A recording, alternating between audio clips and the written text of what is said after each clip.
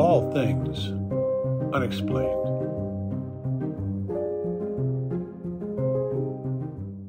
Andrew, you brought up radiation, and when we had Eric Bard on, he said something really profound.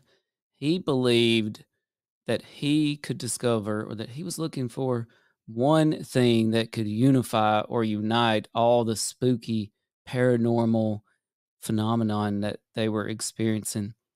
And you brought up radiation, which is going to happen in Beyond Skinwalker Ranch.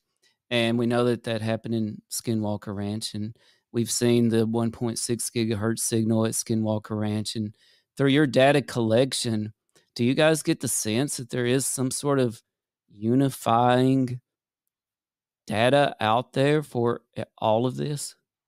So, what I'll say to that, because I want to protect what you're going to experience yourself when you go on the Beyond Skinwalker adventure with us. But what I will say is that the data and the evidence that Paul and I were able to bring back to Travis and Eric confirmed and advanced many of the theories that they had landed on at Skinwalker Ranch. When you can go across the United States and replicate the results that they have right there in Utah, it's really compelling evidence that backs a hypothesis. So with what we brought back, specific to radiation, I'm going to let Eric be the one that kind of shares with you how that advanced or changed his theory or his hypothesis. And I'm going to let Dr. Travis Taylor do some of the same stuff, because our job was to collect the evidence and bring it back so they could make some more advanced conclusions. And it was really fulfilling, I think, to both Paul and I to be able to bring back the level and the intensity of information that we brought back.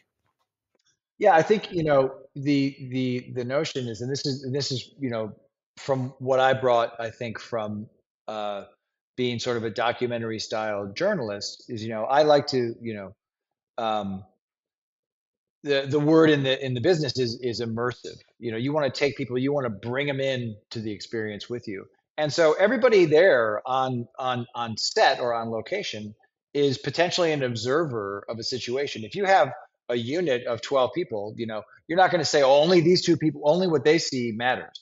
You've got a whole bunch of other people who are all, with cameras, very skilled, engineers and technicians who are like, hey, something's happening over here. I don't know what you idiots are looking at, but the story's over here. So that's, I think that's what we're getting at here is this is we're trying to take this out into the field with that spirit in mind. Like, Andy and I are the guys who are going to stand there, with the microphones, although we never do that. But everybody is there potentially to be a part of the story, to be a part of the experience, because that's reality, right? That's how these things happen. So.